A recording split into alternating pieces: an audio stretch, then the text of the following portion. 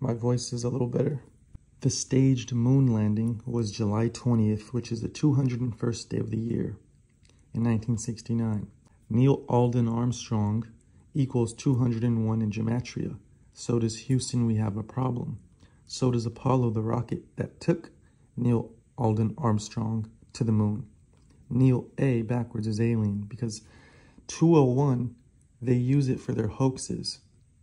The Jesuit order 201 based off the fictitious Jesus.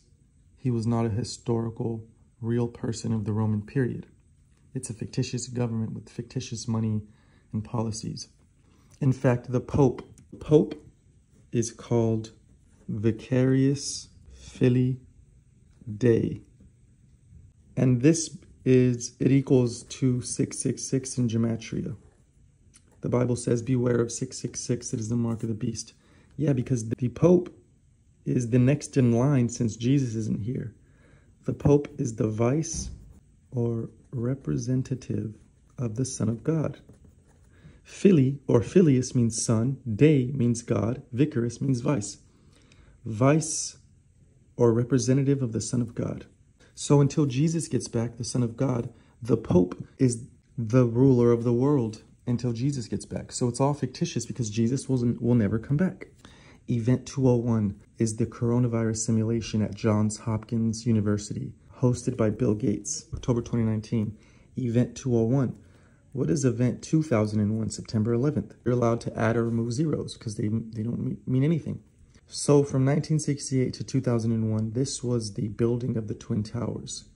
The first tower was the North Tower, constructed in 1968. So the Twin Towers began 1968 and ended in 2001, which is 33 years of life. From 2 towers to 0 towers to 1 tower. That's the 201. George Perry Floyd is also 201. He was a Freemason. Mason means Mary's son.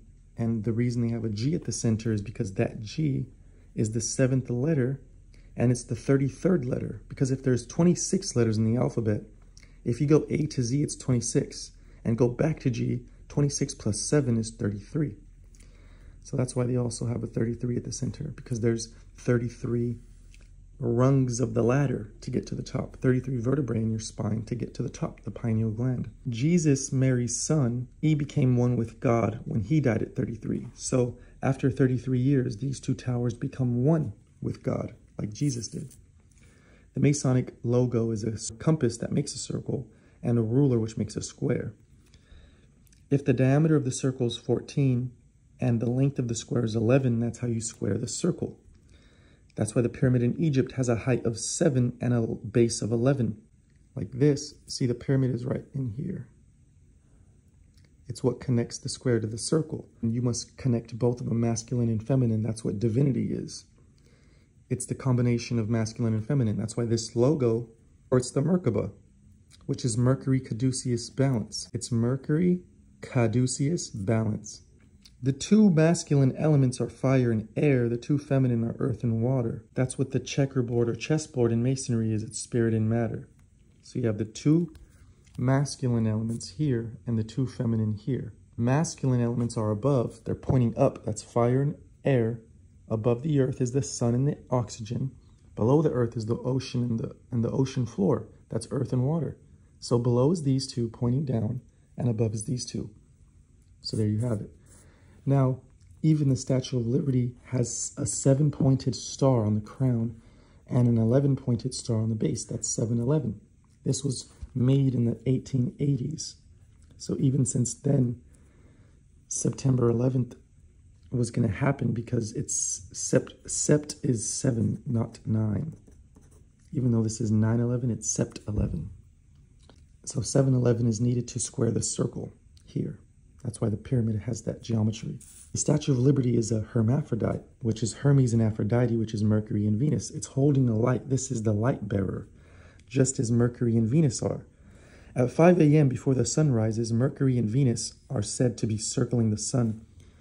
If you have the solar system, they say it's Mercury, then Venus, then Earth, then Mars. So the closest ones is Mercury and Venus. So at 6 a.m. you'll see the sun, but you'll see these 2 stars.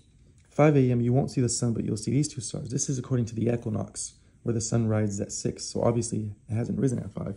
But that's why these are the morning star, Lucifer, the bright morning star, because they're bright.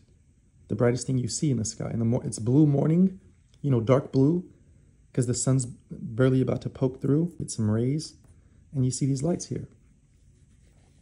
So it's just about enlightenment, and see how these stars are on top of the sun. It's like the torch is on top of the head. This is the head.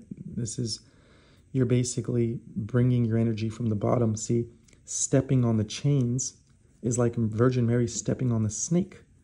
You have to turn the ego into an eagle. And that's how the serpents grow up to get their wings on the caduceus.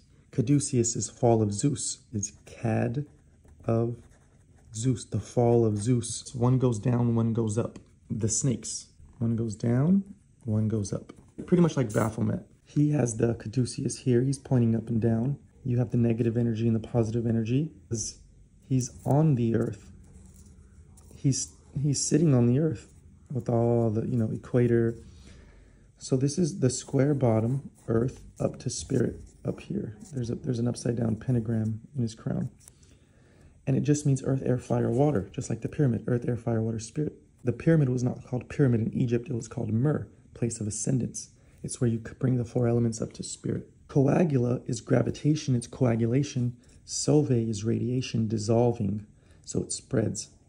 So dielectricity, the father, is negative.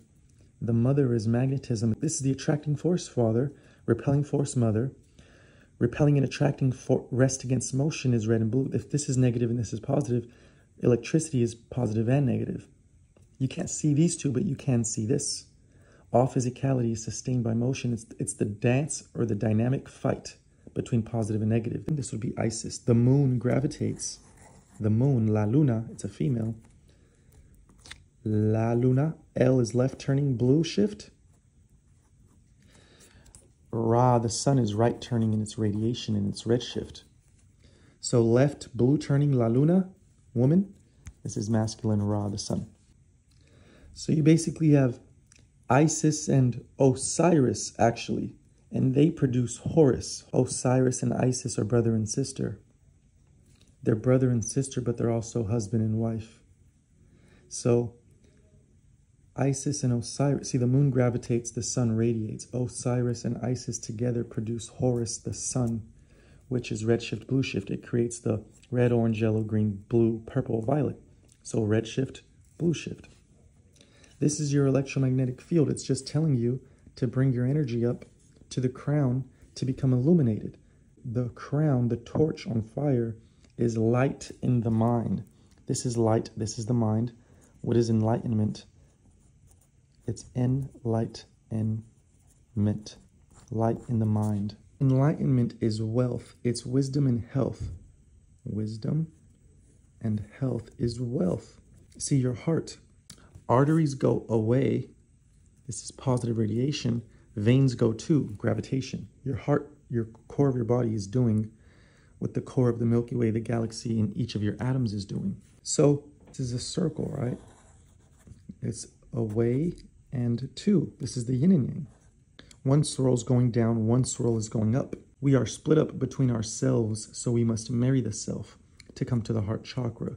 And you can't go to the Father except through me, says Jesus. You must go to the heart to get to the crown. Wealth is the holy grail, because this is where you reach enlightenment. It's pure positivity. There's no negativity. Because if you come to love, you forgive all your enemies. There's no negativity. There's no anger or hatred or fear. None of that. It's all gone. Up here is just love, intelligence, creativity, power, energy. So it's true wisdom and health. Holy Grail, fountain of youth, the elixir of life, the cup of Christ, the ark of the covenant, the mercy seat, where you talk to God between the 2 cherubim, which is the 2 hemispheres of the cerebrum. It's the philosopher's stone. Combining the positive and negative energies, where this caduceus comes from, why we use it as a hospital symbol, is because Moses tells the Hebrews to stare at this bronze snake that he made. And they were bit by snakes, so if they stare at the snake, they can be healed. that which kills you is that which can heal you. It comes out of Egypt. In Abydos, Egypt, the temple of Seti I, he is getting healed when Thoth tells him to stare at these serpents. One has the crown of Lower Egypt, one has the crown of Upper Egypt. This is basically Osiris and Isis, male and female again, red and white candy cane. These weren't literal people. Thoth didn't come down and say, oh, you're sick, you need to stare at these snakes.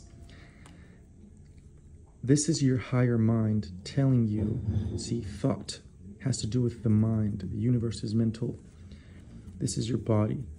Your mind is telling your body, because the only way to connect your body to source, which is the heavens, which is peak perception, heaven is a state of mind, to get your body to hear, it's through the mind. So the body, heaven, and it's the mind, which is the triangle that connects this square to this circle.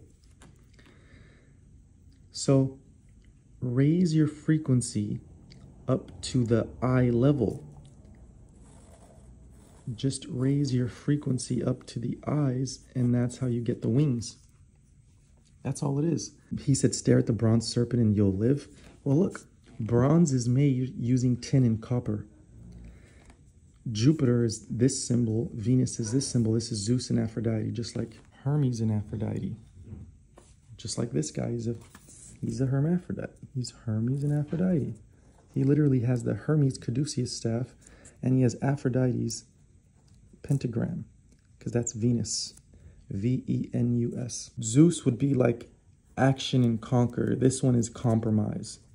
Should be Aries and Venus, but you know, like your heart.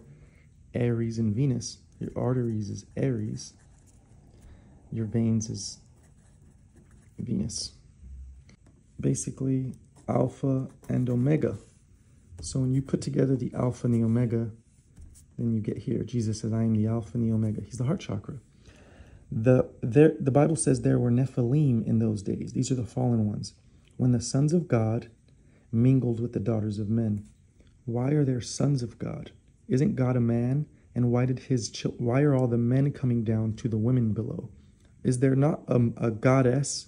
Why didn't the daughters of the goddess mingle with the sons of women?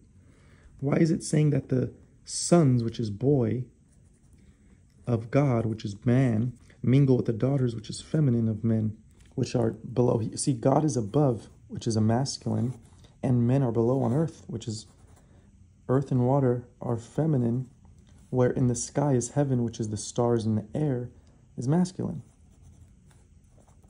So the sons of God just means these two elements mingled with these two elements to make this. That's it, guys.